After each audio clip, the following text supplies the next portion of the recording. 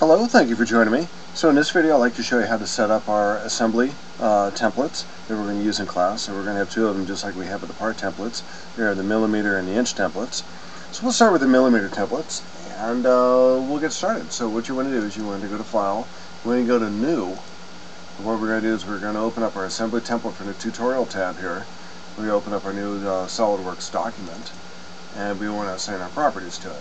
So the first thing you want to do is go ahead and close this out because we don't want to insert any models in here yet.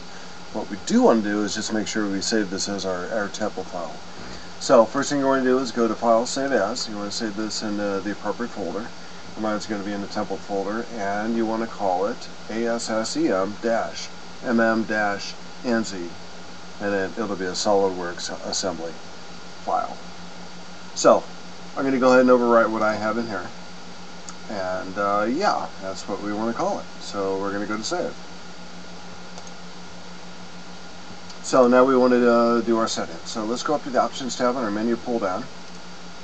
And in our System Options, you want to make sure that under Display Selection, let's go ahead and click on that. You want to make sure this says third angle down here. It's not really important unless you want to have various viewports and use those viewports. But if you do, you want to make sure you have third angle, and we did this very same change in the part template file. So then document properties. We don't want ISO, we want to make sure we're under ANSI. So when you go to document properties at the very top up at drafting standard, let's go ahead and choose ANSI. Scroll down here to units. And we're doing millimeter first, so we're going to do millimeter gram second. And the length, we're going to keep that at 2 units after the decimal. And then with the dual dimension length, we haven't talked about dual dimensions yet, but dual dimensions are there with the regular dimensions. And they're usually going to be underneath, and they're going to be in brackets. They're going to be behind or within parentheses. So in other words, they're kind of like secondary dimensions, but we want to be able to define those two and still have that option. So same thing with our part files. We're going to go ahead and change that. And we're going to make that to 3 units after the decimal. And then go to OK. And that's it. That's it for now at least, but we're going to go ahead and File, and we're going to save it. And then File, Save As, and guess what? We're going to do the same thing for inches. So, go to Assembly, Inch, ANSI, and yes, we want to replace it, so we're going to spell that the same as we spelled the other one, except inches are going to be in its place of MM. So, ASSEM-INCH-ANSI. And it's probably a good idea to make all these capitals. Just probably get you in the habit of capitals for anything that's important, especially file names. But it's also a good format to use when you're doing your drawings too. Everything is in capital letters when you're putting your drawings together. So go to Yes, and again go back to our Options button on our pull-down menu. System Options. We want to make sure that our detailing or display selection also says third angle. That shouldn't have changed. Document properties is still going to be ANSI. Go down here to units, and instead of millimeter gram second, we want inch pound second.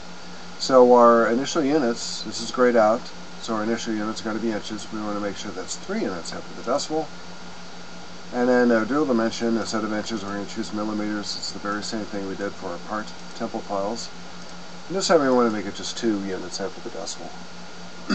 And you notice we had a dialog box up there just for a moment. What it's going to say, instead of ANSI, it's now going to say ANSI modified in regard to our drafting standard.